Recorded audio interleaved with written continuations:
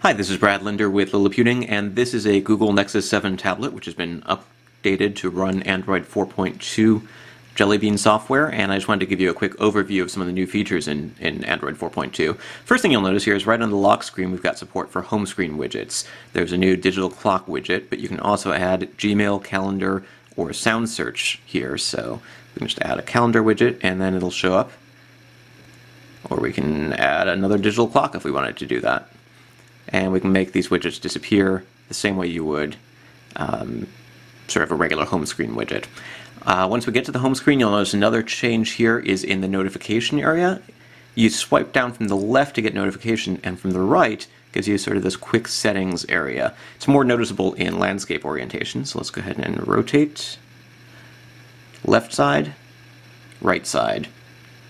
And if you were doing this on a 10-inch tablet, it would be even more pronounced. That sort of coming from the middle doesn't do as much.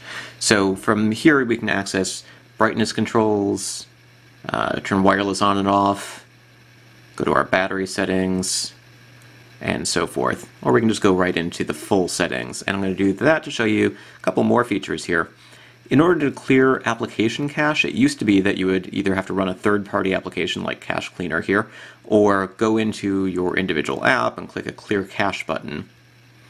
But now there's an option to go into the storage area and click Cached Data and clear all of your app cache data at once.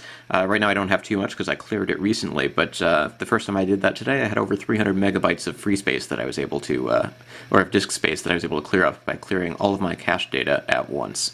So that's a kind of nice feature.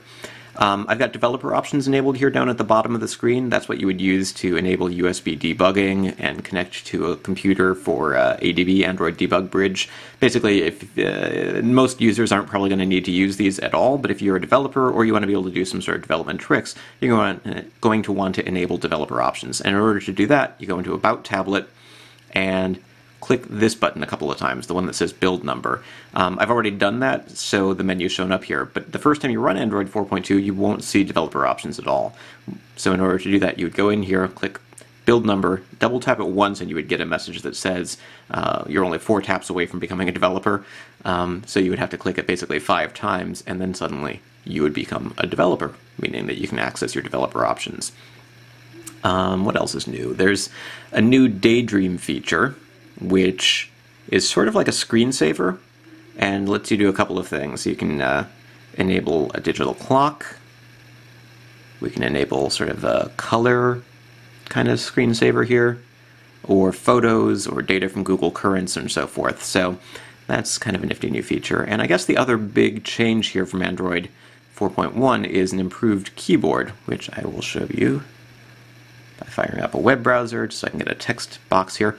So the keyboard doesn't look too different at first glance. You can type Liliputing the way that you normally would and, load a web page.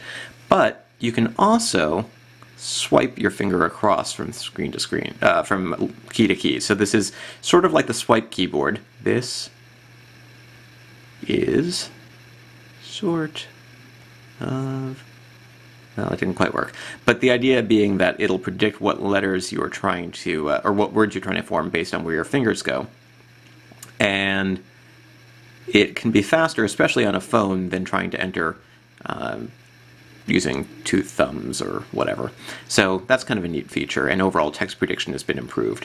So that's a quick overview of some of the new features in Android 4.2, as well as some of the nifty tricks, like cleaning all of your cache or enabling developer options.